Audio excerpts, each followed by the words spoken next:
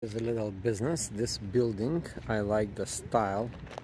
It's a regular building, but the front is very well done with this wooden big beams. So standard ugly building turned into very nice building by just making it like this with these like regular wood stuff. I don't know if you can see it so bright, but it looks well, this is for the water to go, so not to go inside, like a little trick, and everything is done very well. So this whole building,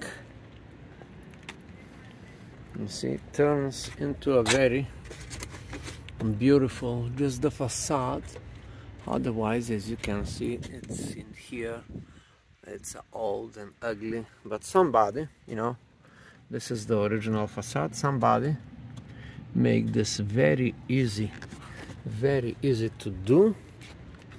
You see, this is the siding, very easy to do, and somebody here, of course, put this yoga. That's a business, somebody who is thinking here to create a nice business look for the yoga studio.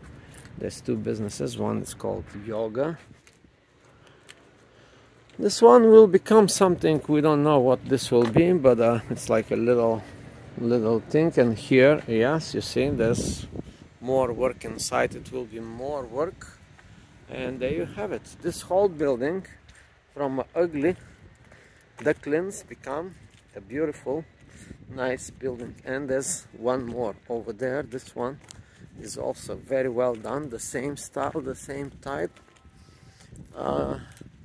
You see the bricks here, the ugly bricks are painted, so very good job, and nice beautiful decoration, and voila, you have a very nice looking businesses here in the back.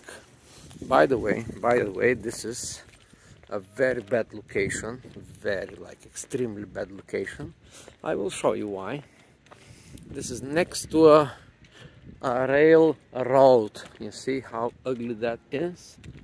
And that is a location that nobody ever would come here for no reason to park their cars, but they are here. You know why? Because look at it from here, because this ugly space has been turned into a very beautiful space. From something that it's no good, it is created something that is very, very good. It's a small business, of course, it's a small business, but this was probably once abandoned building. Some creative person came, put some work, rented to the yoga studio, rented to the, or maybe the owners, I'm just guessing, maybe the owners are these people that are taking over the whole building, bought the property and make some business. This is my thoughts about creative design, making something out of nothing.